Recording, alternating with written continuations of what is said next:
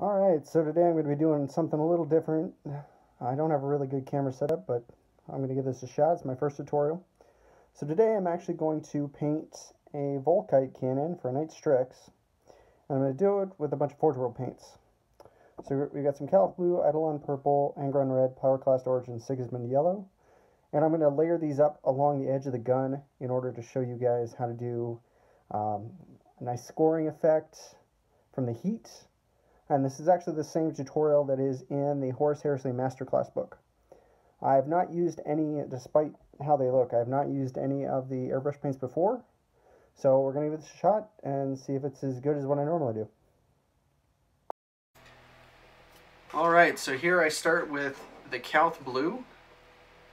And one thing to remember when you start out with a new paint, especially one you've never used before in the airbrush, see what I'm doing? I'm just make sure you spray a little bit on a surface so you know how it comes out. Now with this, I actually had to redo it because it's a really thick, wet paint. So I had to learn to go really slowly and light layers and make sure that you hit all the cracks, make sure that you get in all the little grooves, especially on the front of a gun like this. With anything that has those ridges and bumps, most of the time you do not see when you're missing a side. Especially on nights, it's all angular parts, so just double check and make sure you hit every side. Then from that Caliph Blue, we're going to go onto Eidolon Purple. Just make sure between layers you let everything dry, otherwise it won't, it's almost like adding extra layers of paint. If you don't let the previous layer dry, when you do the next layer, it makes it so much harder, and especially with an airbrush, you get those streaks as the air pushes the previous layer of paint. So make sure to give it plenty of time to dry. Now I'm going right onto the edge where the metal is showing, and you can see just gently, because it will cover over a little bit of the blue on the blue side. And with the finished work, I actually made it quite a lot larger than what's in the Forgeworld book, but it turned out really nice. I figured the gun's just fired 10 times more than what was fired in the Forgeworld book.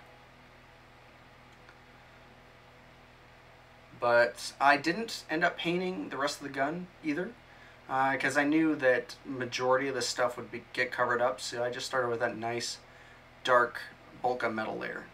So from that, we're going to go on to the Angron Red. Yep. It's a nice mid-tone for these because there are 5 different colors going from the blue to the yellow. It's provided a really nice balance to everything and a smooth transition. Now this one tended to pop a little more than the others, so I had to be even more careful with it. And the nice thing is, as a bigger layer, it does transition more from the other colors on either side, from the yellow on the far side to the blue on the other side. So you could actually spray a little more, and it's okay if you cover between the layers. If you go between the purple, see, it covered quite a lot of that purple. But that's okay, because it's in turn going to get covered a lot by the next layer, which is the Pyroclast Orange.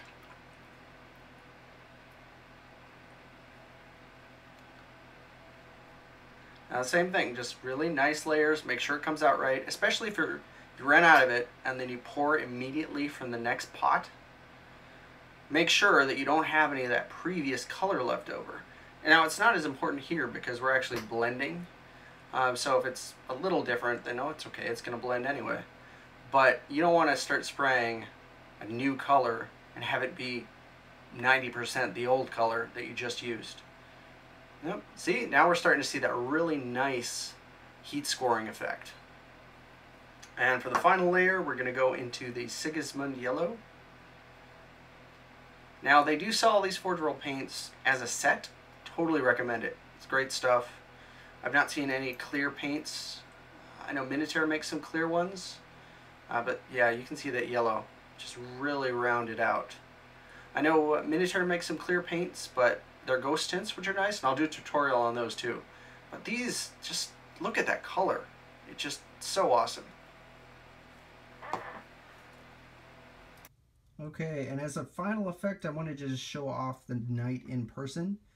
You can see how well it blends in with the rest of the night. And another quick tip that I want to show you, and I'm going to put a link in the description for where I got mine.